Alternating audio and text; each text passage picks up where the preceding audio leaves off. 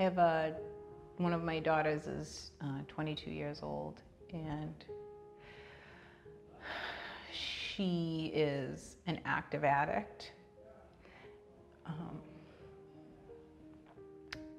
I'm in contact with her, but over the years, each time I talk to her, she looks sicker and sicker. And she will contact me and talk to me about things that she's experiencing, and they are so identical to the things that I went through. And they're so, it's the same. It's the life. It's just, it is that life. It's like watching, feeling her pain. I can feel it. It's like the same stuff all over again. And I offer her help because I had her in programs up until she turned 18, and I'm raising, well, my son, well, JAYDEN is her biological son, and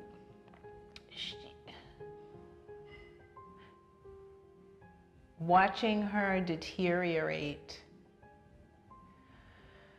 and knowing what the possibility is that she could die, but not just knowing it because I hear other people talk about it, knowing that she could overdose, be murdered, or anything. You know, she's already being severely physically abused by the people that she's around, and knowing that,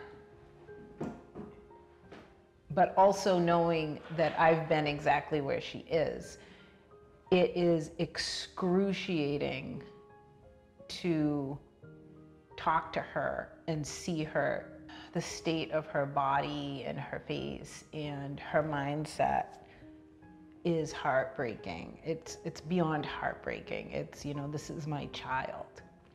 This is my baby, my offspring. And to not be able to do anything about it,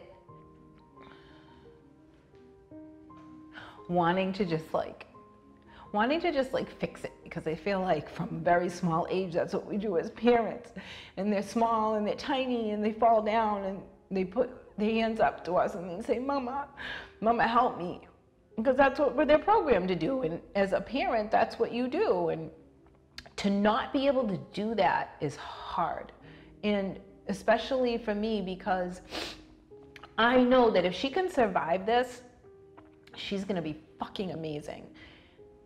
I just have to force myself to compartmentalize picturing the things that are happening to her, or picturing the things that I know she's doing to survive. And I have another daughter that I need to function for, and I need to work, and I need to support this family. So I have to, push things, emotional things to the side sometimes, but I'll always be there for her. So when she's ready, and I hope that she does survive it, because the fact is people die every day from this. And at any time I could get that call, and I call it it's the call, like whenever I see they found a body of a young woman, I start asking friends and texting people that I know, hey, do you think this, do you have a description? People that I know might be in law enforcement or whatever. And I say, hey, do you have a description of that body? Can you get that to me, please? Because it could be her. And it's not, it could be her. And I just pray that it never will be. But it is hard. It's hard.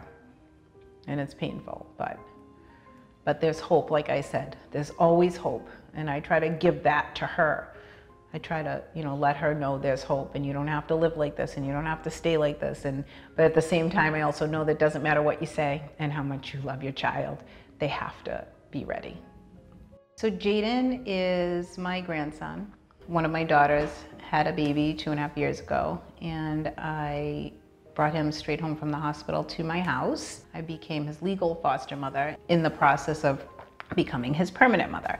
His mama, he calls me Mama, And he is fresh and amazing and has changed my life in many ways. Drains me at times, but I knew that after living the life that I lived and knowing what children go through, knowing that I am and was, now that I'm clean and sober, in a position to protect him.